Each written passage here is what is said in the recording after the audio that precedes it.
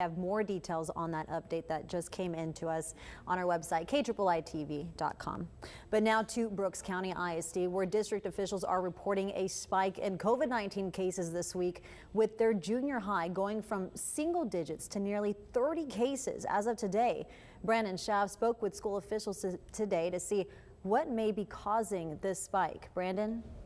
Yeah, that's right, Leslie. Brooks County ISD confirmed to me today that there are currently 49 total cases across the district, with most among their junior and high school students. And while they are not sure what the main cause of the spike may be, they're doing everything that they can to isolate those students, test weekly, and sanitize everything accordingly. We've been very fortunate that we were at 0 cases for weeks. It may be one. Started with one here, one there, but it's never been more than 3. Brooks County ISD is seeing a spike in COVID-19 cases as school winds down for the summer. Superintendent Dr. Maria Rodriguez-Casas says that the 28 confirmed cases at their junior high school are not from what some say they are. I know these rumors have been rampant since last week. The 30 number we had heard, and also when we came back from the Florida trip, they were also saying those numbers.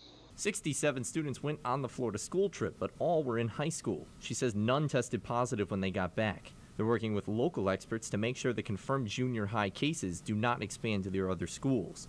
As Brooks County deals with the positive trend in cases, they say underreporting might be an issue. Now that we have all these at-home test kits, most people don't report those back the way they should, which is okay. So we don't really know exactly what's going on in the community, but with the school district numbers, we can really kind of hone in a little bit more on what's going on. Nueces County is dealing with a positive trend in COVID cases as well.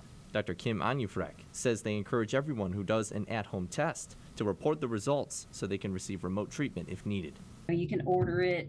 You don't have to go to the store and get it anymore.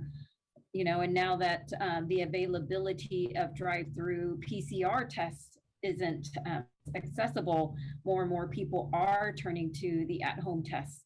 And from Brooks to Nueces County, experts say it's important to watch these spikes as summer break approaches and all the traveling that comes with it.